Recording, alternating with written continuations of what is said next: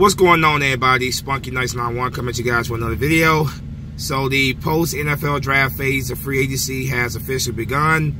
This is the phase of free agency that, following the course of the draft and stuff, veteran players who remained on the free agents following the initial phase of free agency, you know, back in March. These are veteran players who did not find a home at that time, but now these teams with post NFL drafts, they start looking at veteran players to bring in and sign. And officially, we are in that phase now because the Seattle Seahawks have signed Ezekiel Ansah to a 1-year contract, according to multiple sources, including NFL Network's Ian Rappaport. Ezekiel Ansah, according to rumors, was a guy who the Eagles were definitely interested in. The Seahawks were, of course, one of those teams that was rumored to be heavily pursuing him as well. But like I said, he has just agreed to a 1-year contract with the Seahawks.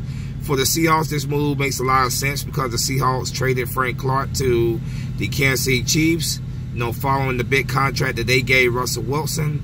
So they were in need of a defensive end, following, like I said, following the trading of Frank Clark. So it makes a lot of sense why the Seahawks would sign this guy. Eagles, like I said, the Eagles were definitely rumored, to be interested in him, but the Seahawks definitely needed him more, and he would definitely get a whole lot more playing time in Seattle than he would have in Philadelphia.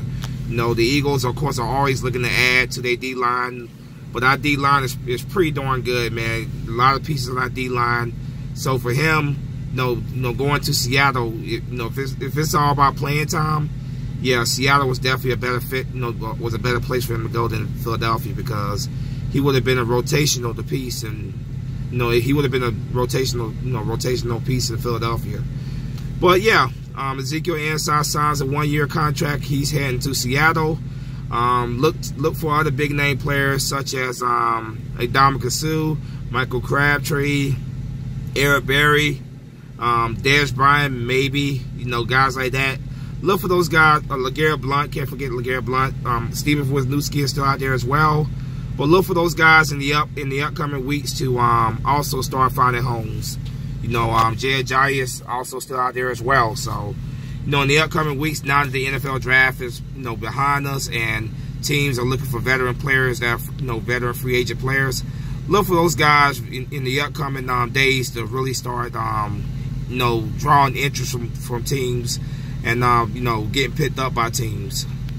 So yeah, Ezekiel Ansah was definitely a guy, like I said, the Eagles were definitely interested in.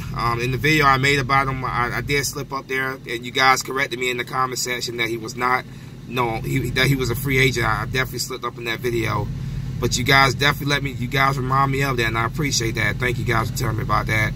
But yeah, he was a very good defensive end for the Lions for many years. He had his share of injuries, but he was a very solid player overall.